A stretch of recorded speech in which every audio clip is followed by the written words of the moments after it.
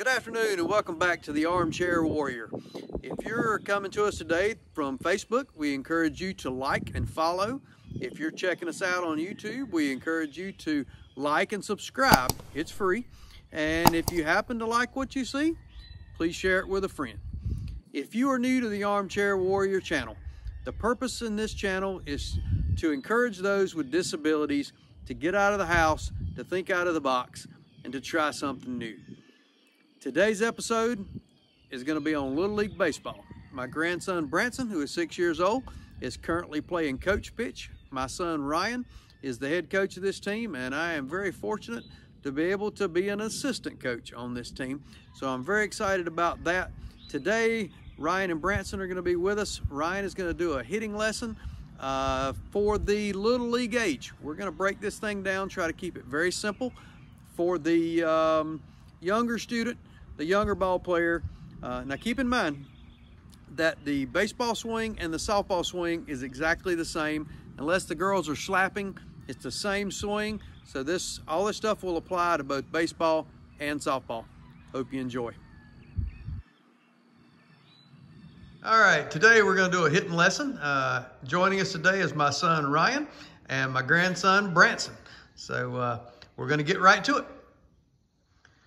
Okay, Ryan, as we step into the batter's box, what's the first thing on our mind as we get into the batter's box?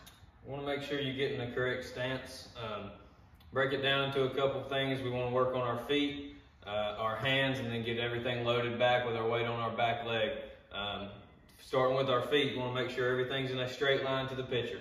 If I was to set this bat down from toe to toe, it's pointing back towards the pitcher's mound. Everything is in line from where the pitch is coming from.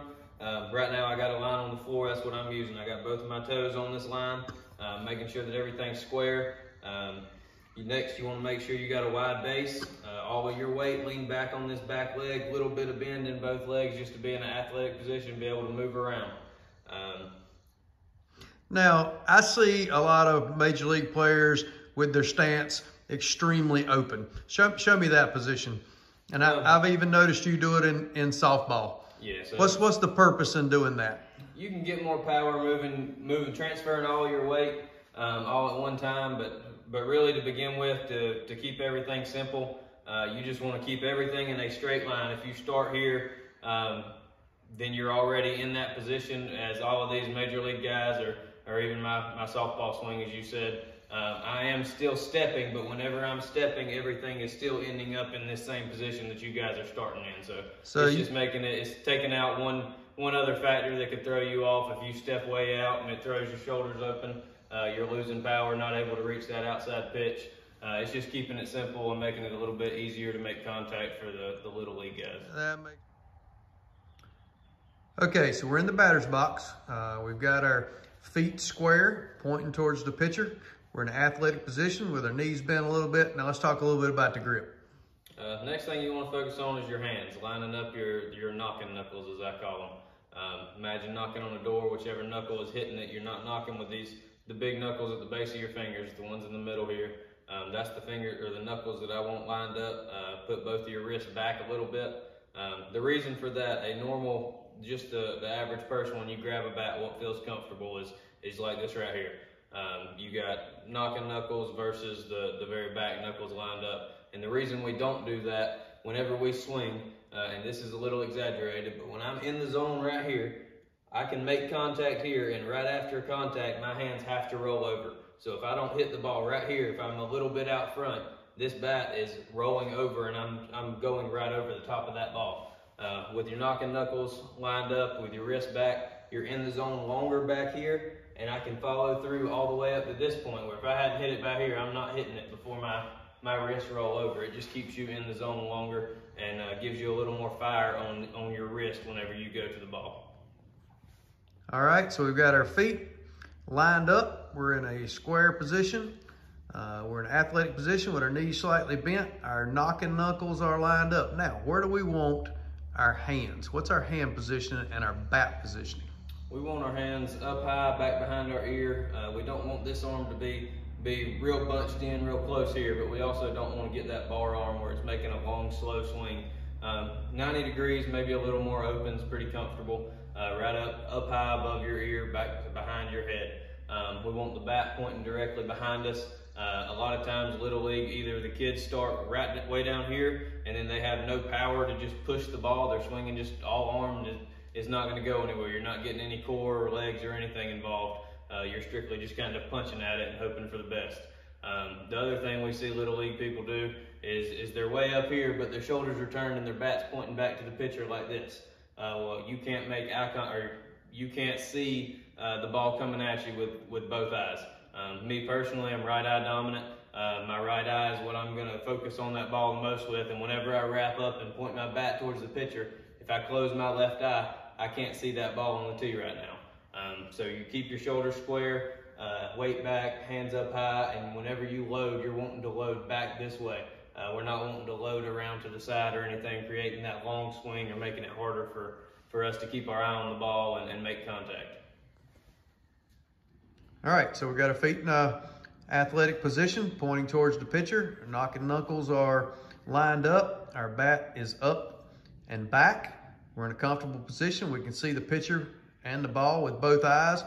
The ball's coming. What's our process from here? So once you've loaded up and this heel on the front leg plants again, first thing you're doing is taking this bottom hand, your left hand if you're right-handed, directly to the ball, just like this.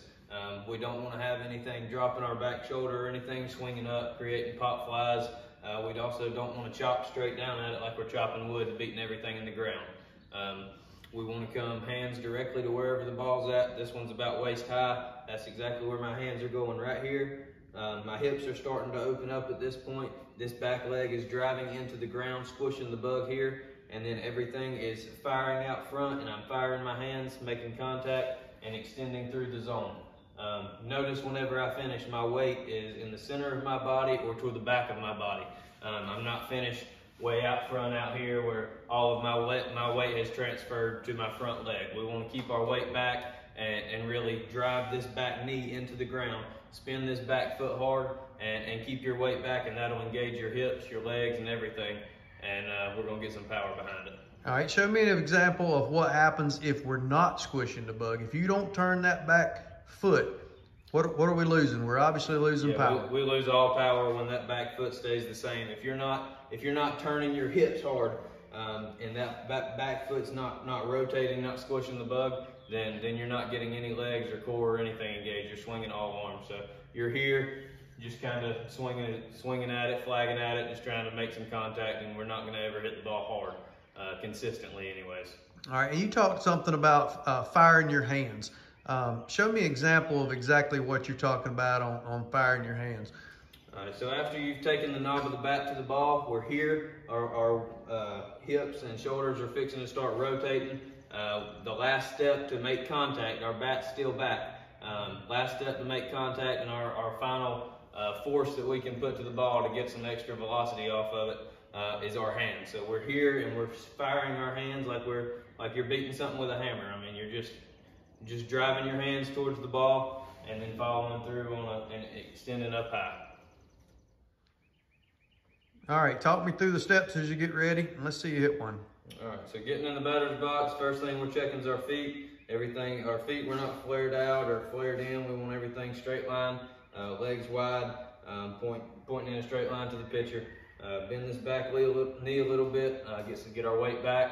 Line up our knocking knuckles, hands high, back behind my ear. We're focusing on hands to the ball, firing our hands and extending through, keeping our weight balanced, and in the center of our body, we're leaned back.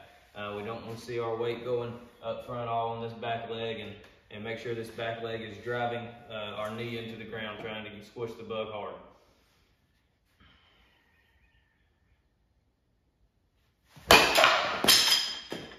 Nice balanced position, weight over the center of his body.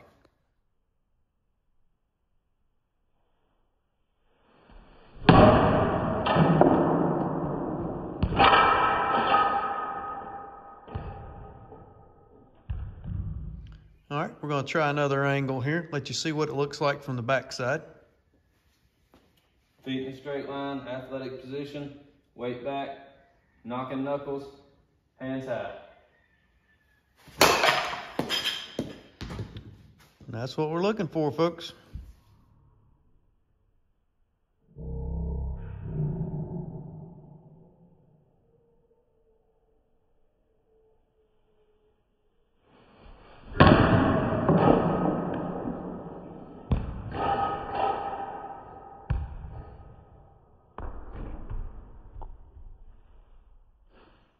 All right, we're gonna let my grandson Branson try his crack at it a few times.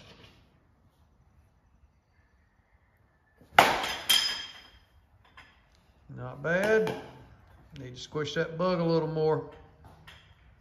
All right, so we've talked a little bit. We got the weight on the inside of our balls of our feet. And let's see if we can't squish the bug just a little bit better this time. See if we can stay in a balanced position after we're done.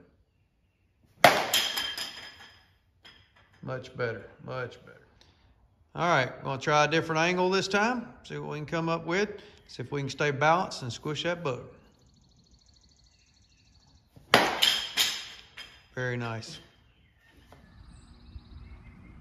Well, I hope you enjoyed that and hopefully learned a little bit. We tried to keep it extremely simple for the Little League player, break it down as simple as we possibly could, just to the basic fundamentals of the game. Obviously, the older you get, the more complicated the swing gets. Don't forget to like and subscribe. And of course, if you enjoyed that, please share that with someone that you may know who needs a little encouragement to get out of the house, or to anyone you know with a youth, either boy or girl, that's playing youth sports. And until then, my name is Rick Layton, and we'll see you next time on the Armchair Warrior.